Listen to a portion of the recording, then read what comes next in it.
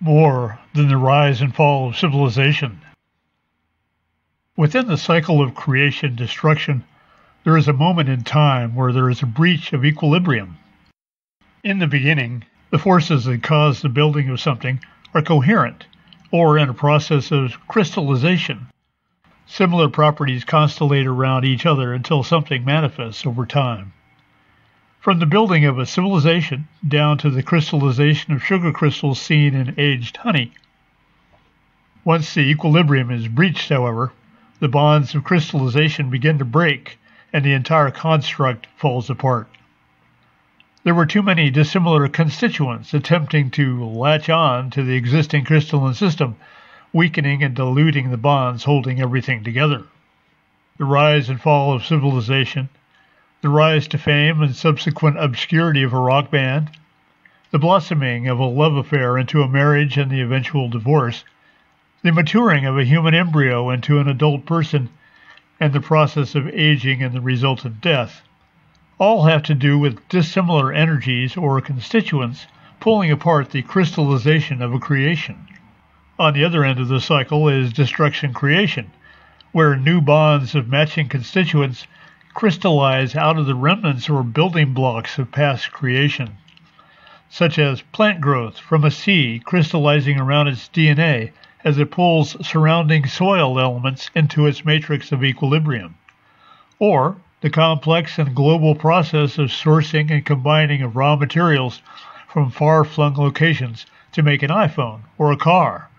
It's a form of crystallization, a seed idea around which matching and complementary forms become a manufactured item.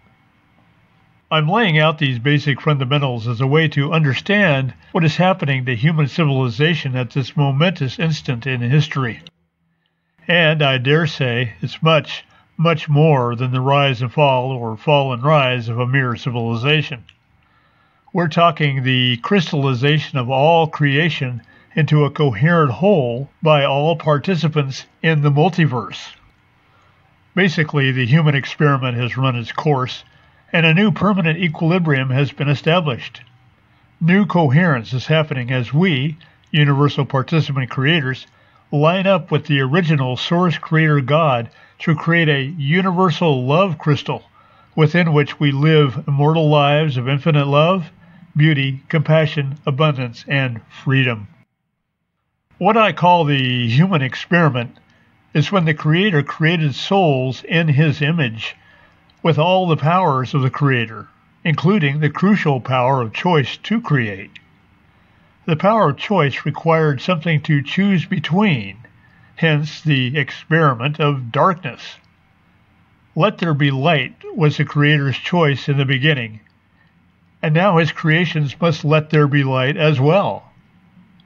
This led to the millions of years of newly created souls remembering how to grapple with such powers, leading to such diversions, distractions, and detours as ego glorification, self-destruction, evil, and other forms of mortality and incarnation. Like a small child throwing a tantrum from not getting what it wants, these newly created souls rebelled against their origins without understanding what they were, incessantly clinging to the darkness, refusing to let there be light, lest they line up with the Father, incorrectly assuming a loss of freedom. Centuries upon centuries in the crucible of experience at last has removed the final vestiges of ignorance, and the Great Awakening revealed the infinite freedom afforded all those who lined up with Source Creator God to create the grand crystallization of universal harmony.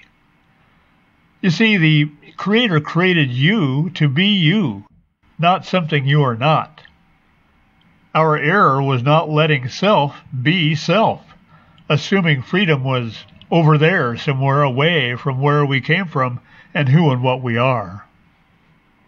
Just as it's within the sun's basic nature to shine, a soul expresses itself automatically without judgment or limitation as to what it should or shouldn't be.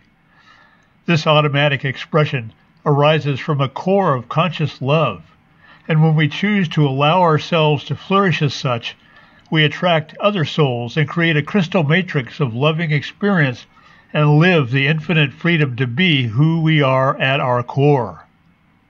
We are in the time of the restoration of Earth, the restoration of universal harmony, and the restoration of humanity.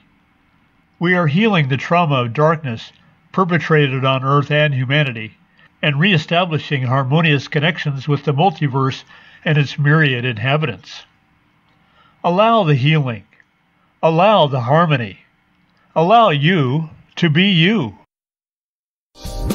You have been listening to This Quantum Life by Boyd Martin.